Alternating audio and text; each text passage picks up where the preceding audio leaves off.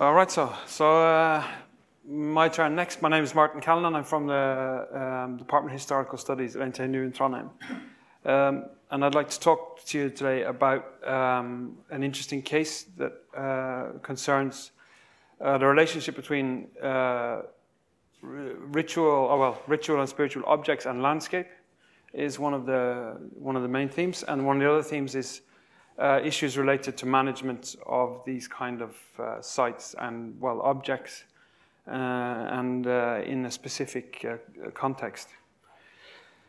We're talking about the area in central Norway, or central Scandinavia. As you know, that we have two indigenous populations in the north of Scandinavia. You have the Swedish and Norwegian populations, but also the Sami indigenous populations too. They stretch over a large area across the national borders, and split into various distinct language groups. The group that we're going to be talking about is the Southern Sami, and they have their area across the Norwegian-Swedish border. And as finds appear, there are discussions about how far south this area went or has gone in the past. The city of Trondheim is here. And the area we're talking about is this mountainous ridge between Norway and Sweden. I think the landscape is an important part of this story. The border between Norway and Sweden was drawn up as a result of negotiations, and the mountains themselves were used as points to draw the different points along. So when you look at a modern map, they mark the boundary between these two states, but the people that live there and use the landscape see it in another way, and the landscape appears as a unit with the mountains in the middle. So from the mountains in the center, the landscape slopes down to two coasts on either side. So if you see, for example, Southern Sami representations of maps of the Southern Sami land, that is how the land appears. It appears quite differently to the way we portray it with the national boundaries. In that respect, that we're talking about a landscape that includes the coast, it includes all the different ecozones across from the Norwegian Sea over to the Swedish side, with the high alpine in the middle. Also, if we're talking about, to give you some hints, if we're talking about Southern Sami or Sami archaeology today, there's a couple of important points to highlight. We're talking about relationships past in time. We're talking about majority populations. The Southern Sami are at the southern end of these like ethnic borders, and in that sense they have that like the most active and hard ethnic border where all these ethnic processes have gone on in through time. There is ongoing processes in society today about negotiation and re-establishment and of what is Southern Sami identity today and ethnicity, and which place it will have. They have as a minority in the Norwegian society or Swedish society, but also within the Sami society. They are a minority there too. Dealing with the archaeology of the region, or Southern Sami archaeology. What is Southern Sami archaeology? But it's important to recognize that there are special sites associated with the region, and they have, in some cases, a different character to the sites that we usually would encounter within other contexts. And it's important that we learn to recognize these different kinds of sites and so on. The background for what I'd like to talk about is an exhibition that we've had in 2017 in cooperation with the local Southern Sami Cultural Center in Snåsa and some other partners. And the title of the exhibition was "Who Owns the Past?" And in this case, it talks directly to these power relationships and this minority-majority relationship that goes back in time. Specifically, this exhibition focused on a particular Southern Sami drum that was the center of the exhibition. in this case, ownership it means several different things. It means the physical, the actual ownership of it, but also the interpretive ownership and so on. There's some different levels to this title. There's not really time to go into all the details of the use of the drum, but the drum has played a particular role in that we in this context will call religion and ritual. But it's also important to recognize that this ritualized action is part of everyday life, and that the ritual action is not necessarily something separate, but that it bleeds into every aspect of the lived life.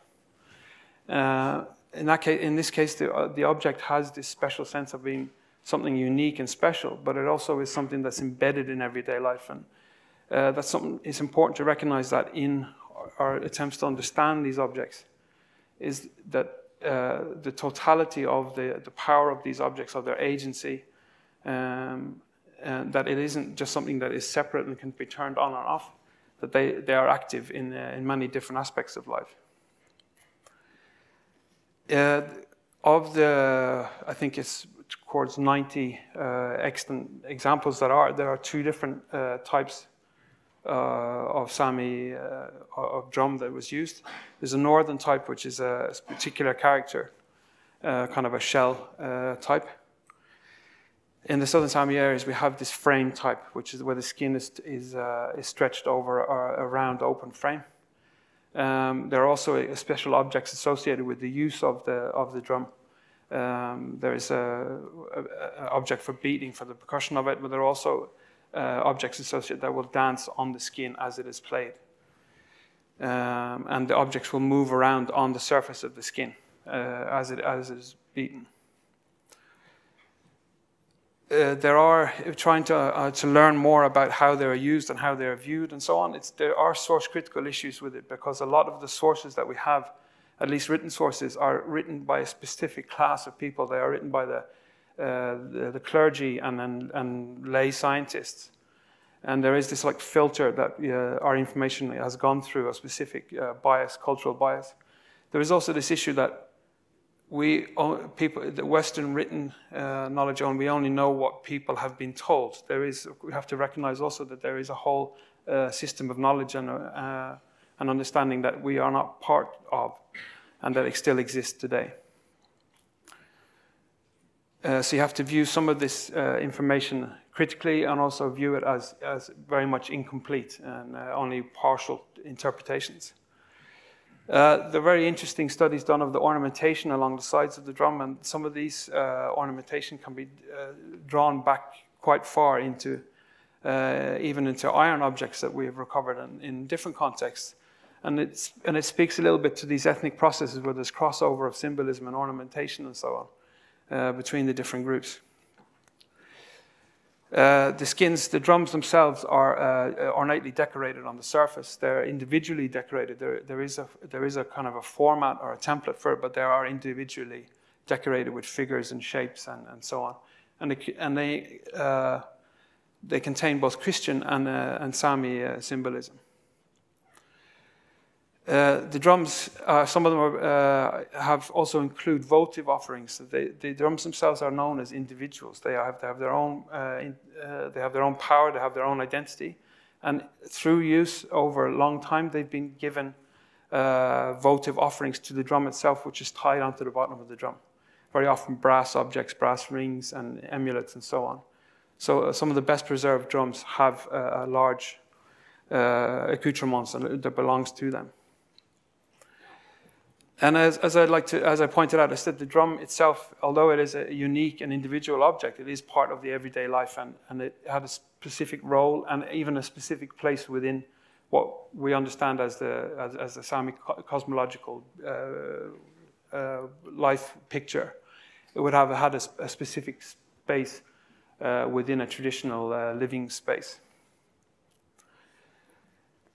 Some of them, as you'll see from the pictures, or you see on the way, some of them are extremely well preserved. Like this example, which was the centerpiece of the exhibition. We know more or less where it comes from, and it has a connection to the landscape. It is called after the place that it has come from. And actually the first time that I personally heard about it was when I was visiting this place. And I was told about this is the area where this particular drum came from. So the drum is known as an individual. It's got its own individual character, but it also has got this important link to the specific place where it was recovered from.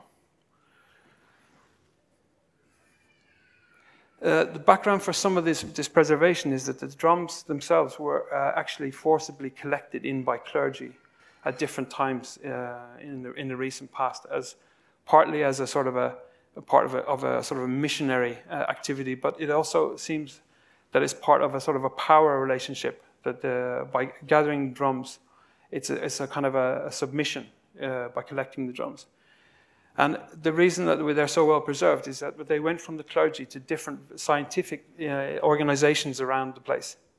So when they were collected from the local populations, they were then given to clergy colleagues, scientific colleagues as exotica, or as interesting specimens. And in that way, they've trickled into different museum collections. And there are memories of this in this collection today. And when you visit villages, they will tell you that this is where the drums were collected. Here's an example of this particular drum that today is exhibited in Germany in a music museum. But what has happened here is that the drum is gone, but that the memory of it is still connected to the landscape. And although the relationship is broken and is weakened, it is still intact, this connection between landscape and memory. I wanted to talk a little bit about what's happening in recent years, is that people have been recovering and discovering drums in contexts within the mountains themselves. Now, these are not drums that are in collections around the place in the countryside or in other countries, but they are drums that were hidden as a response to this forced collection. So when the orders came to hand in your drums, some people decided that we don't want to do that, and we're going to rather hide them in specific contexts in the mountains. And there's very interesting information emerging about what kind of contexts these drums can be found today. They are sort of liminal areas, often hidden deep within sort of crevices and in particular mountain spots. And I've heard also mentioned water as a part of these contexts. And people are actually trying to see a pattern in where frames can be found. There's a couple of very interesting local examples in recent years where frames have been recovered. And the discussion is, what should be done with them? Should they be taken into the museum? And our reflex is to take them in and collect them and put them in collections. But part of the problem here is, and from a decolonization perspective, which it is a problem, is that at the present moment, into collections means into the collections of the central museums, which is actually the exactly same process that we saw in the 1800s and 1700s. So when you look at it like the real material conditions, the exact same thing is happening today as happened when they were forcibly collected. In our case, this drum will actually end up in an ethnographic collection, which is actually quite problematic from a decolonizing perspective. And that was the background for when I've been looking at this collection. And then these power relationships have changed, of course, through time. And there are of course, Southern Sami cultural authorities are deeply involved in this, and they have made decisions about these. But I think that we need to discuss future collection of them. Are we actually denuding the landscape in a way, or breaking the relationship between the object and the landscape, and have to look critically at the material, what actually is happening to the drums. But there isn't any simple answer to this, and I think it's important to underline that the decision to collect in these frames was made in the end by the Southern Sami different institutions themselves. But the question arose then at the moment, I'm told, what should we do? Who are we collecting it for? Why are we collecting it? And why will it go in the museum? And in the end, they have decided to put it into the museum, instead the option being to leave it there. I wonder if we ask the question, is this the right approach? What other approach could we take? Perhaps sampling is is a suitable approach. There, perhaps you could say that it has scientific value, but that in an attempt to leave it in the context where it is, that we could find other ways of documenting and sampling, but still maintaining the object-landscape relationship. I also think it's important to, that decolonizing theory or decolonizing reflexes don't become a theory of dominance in themselves. I think it's, of course, very important to recognize the legitimacy and the importance of actually independently deciding what to do with your own heritage. And this is a very good example where the Southern Sami authorities and private groups have decided we want to collect it, recover it, and take it into the museum in a way that's an expression of independence. I mean, there's the importance of having your own decision-making process. In a sense, the act of recovering objects itself becomes a part of a ritual that is archaeological recovery in itself. And I think from the perspective of power relationships, it's important also that visibility is an important aspect of these minority-majority relationships. A colleague of ours from Östersund in Sweden, Southern Sami researcher Eva Lunddahl, has a title of a book that says, if we're not visible, we don't exist. So from this perspective, it is actually important to get objects in and registered and on the map. Anyway, I'll leave it there. I had my intention was to show some perspectives on the relationship between object and landscape within a particular mountain context, and also to show that some of the interesting questions that it can raise for us as not just as researchers, but also in the management and in the actual moment of discovery and so on. So thank you very much.